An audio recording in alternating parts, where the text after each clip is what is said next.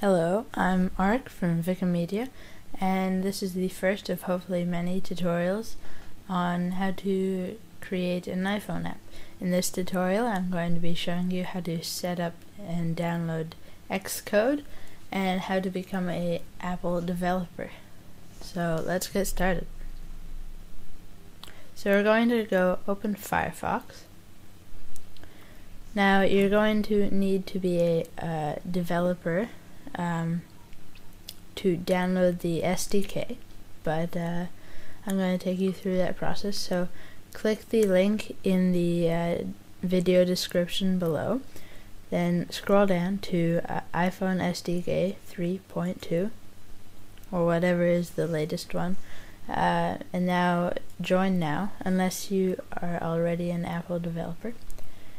Now scroll down to register as an Apple developer. This will be free unless you from the start want to be an official Apple developer under their program, which will allow you to actually test your apps on the iPhone or iPod Touch and then post them to the Apple Store. But it's great if you're just learning. It's fine to just get the free one, see if you like it.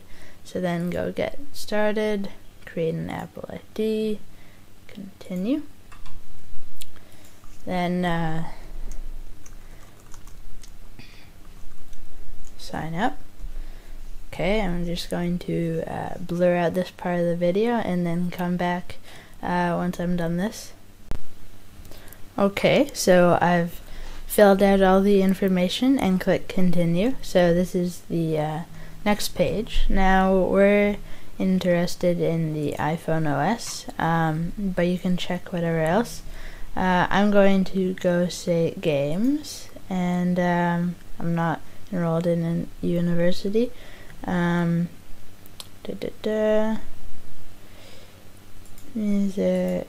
Games, entertainment,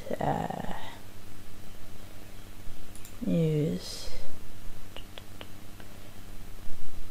utilities, and maybe reference. There we go. Free for now. New to Apple platforms, let's say. Okay, less than a year. For me, no. Okay.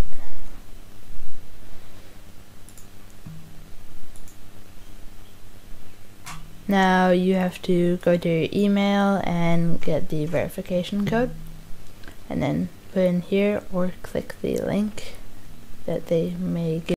Okay, now you have registered as an Apple developer. Congratulations. Click continue. From here, let's go to the iPhone Dev Center. Now from here we can go downloads and download Xcode and iPhone SDK 3.2.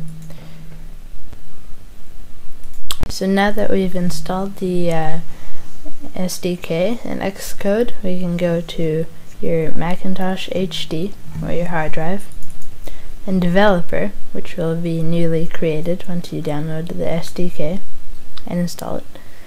Now you have all these folders. Under applications, you'll have Xcode.